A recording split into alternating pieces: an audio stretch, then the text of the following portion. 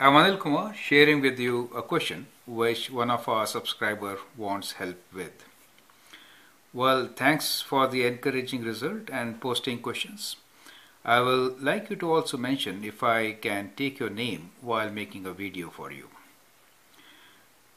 Here is the question. It is actually question number 13, page 206 from Advanced Functions book written by Nelson. Those who are doing Advanced Functions grade 12 MHF 4U are using this book regularly.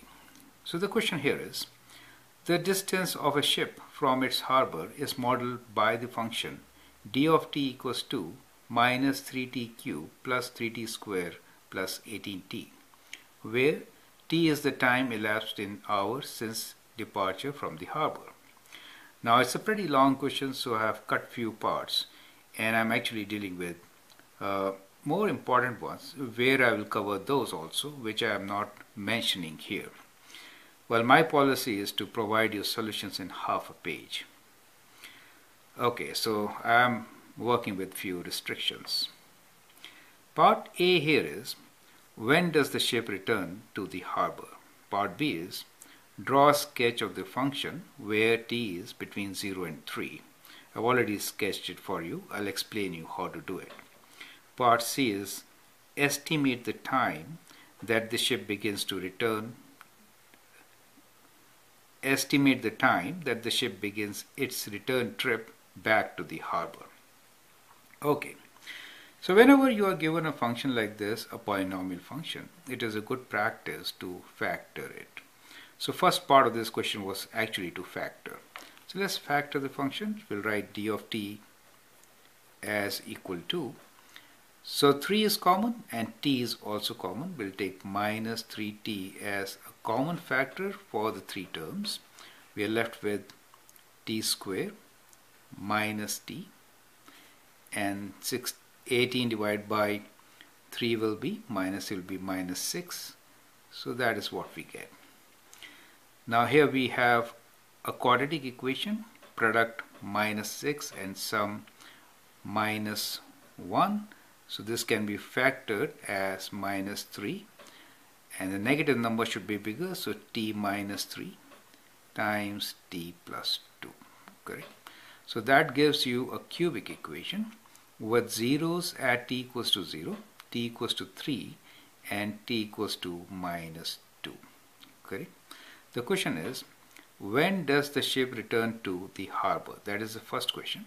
So when the ship returns to harbor, what really happens?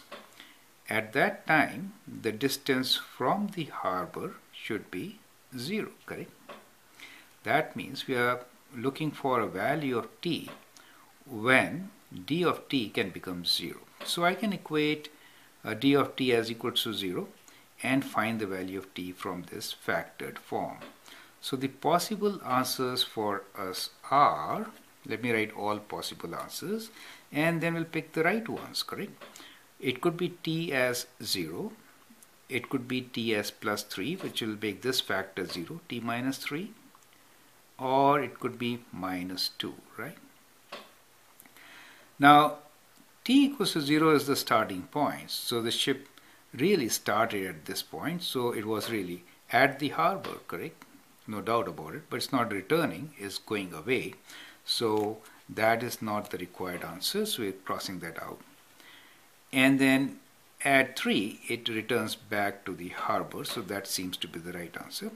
And minus 2 is not in our domain. Time is after t is the time elapsed in hours since departure. So negative 2 is not in our domain, right? And therefore, the answer for this question is 3, and the units are hours. So we write 3 hours as our answer for this part. So d of t is 0. That we can write d of 3 equals to 0, correct? So that is our answer. Now, well, you can always question me why I know this is the starting, this is the ending. So it's a good time to even sketch the graph, right? So which is part B for us. So part B really explains us part of what we did in part A. It says draw a sketch of the function from 0 to 3. So when you have a function like this, you have three zeros which we just found. So on x-axis, you can have those three zeros. So these are our zeros to start with, right? So these are the zeros. Now as we see, leading coefficient is negative for the function, correct? So that means right side is down. And since the degree is 3, opposite ends, right? So what we can do is we can just draw a cubic function, right? Going through these three linear zeros, so we get this dotted line. Now the question is, draw a sketch of a function where t is between 0 to 3. So what we will do is we'll actually forget about other part and then we'll highlight the part which goes between. Okay, so let's do it like this. Let's fill this up. Okay, so that becomes a smooth curve between 0 to 3. Now how did I get all these values? Well, simple answer is that what you need to do here is that you have to make a table of values, right? So I'm not making a table of values here, but what you need to do here is write the values for t. Let's say we'll make a table of values. So fill in t as 0 starting with, correct? T is in hours, right, like that, and distance dt. Apply the formula, plug in the value, we get this 0 as 0, correct? Now take other values. Now you're just plotting between 0 to 3, so it's a good idea to take at least 6 points, right? Because there's kind of a smooth curve. So 6 points could be, we can divide it into intervals of, let us say half, right? So find the value for d of t, use calculator, at t equals to 0.5 and then 1 and then 1.5, 2, 2.5 and 3, correct? So once you do that, you'll get a couple of points, right? So once you get those points, just join them and get your graph. So that is how you're going to sketch the graph. You know it's a cubic function, so you know the shape of the graph.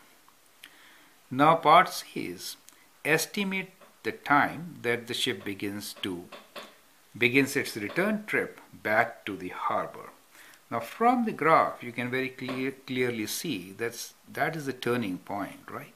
So on the graph itself you can estimate like this. So it is less than 2. So what you can do here is you will see the values.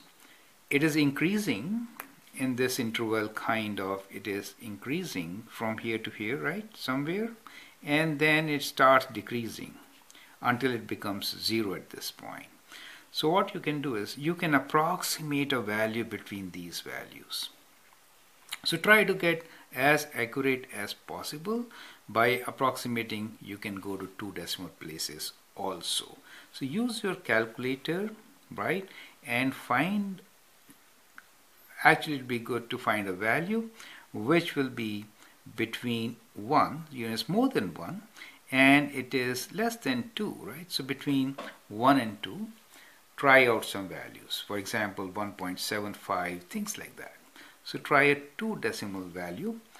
So see how the values increase and decrease. Make another set of table of values here to get accurate answer. So that is my suggestion about this. So let's summarize what we have learned, how to solve this question. If you have a word problem like this, factor it so that you know how to sketch it. Once you factor, make a rough sketch. So when you make a rough sketch, you know that's the starting point, this is the ending point, answer your question.